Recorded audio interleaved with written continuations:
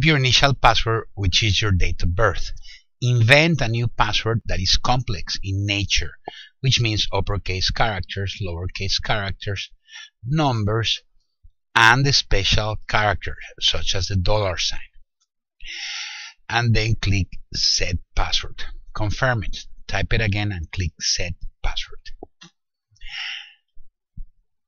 Okay. Once you do that, you're going to be prompted to put a phone number where we will send a code so that you can reset your password on your own.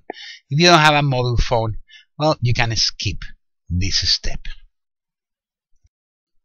Now, in your phone, you should have received a code, a number. So go to your phone and type it on the web page. After you do that, click Continue. So you're linking your phone to your email. Same thing.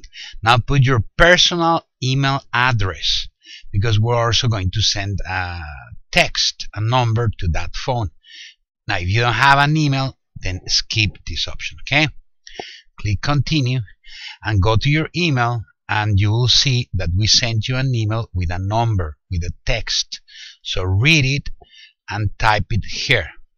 That way you will link your personal email with your school portal, and click Continue. And that's it. You did it.